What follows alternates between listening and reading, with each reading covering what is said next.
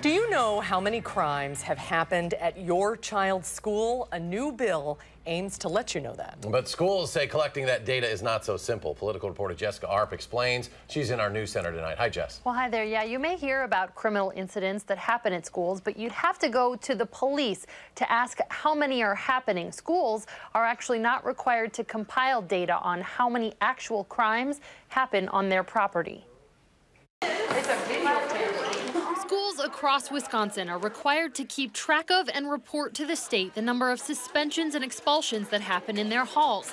But after a large fight in September at a Milwaukee high school, Republican lawmaker John Jaegler said he was surprised to learn there's no data on crimes that happen on school grounds. DPI doesn't track it. The school's not required to track it. The only way you can get it is to open records requests to the individual police department.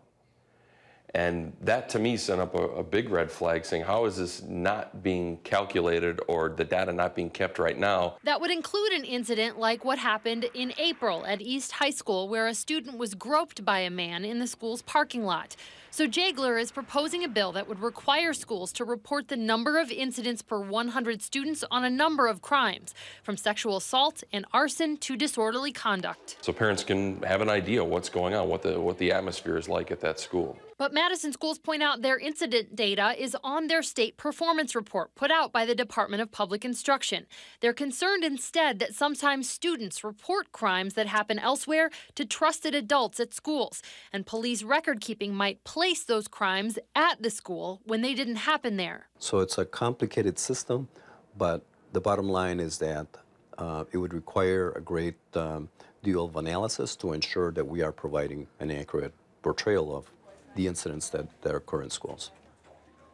Now, you'll note that this all sounds somewhat similar to the Clery Act, which is what colleges and universities are subject to. They have to release that information to parents or prospective students. Jaegler said he modeled it that way, but the schools point out that even for higher education institutions, this data reporting can be cumbersome and that it may not be clear how useful that data is to families that are making decisions on a school.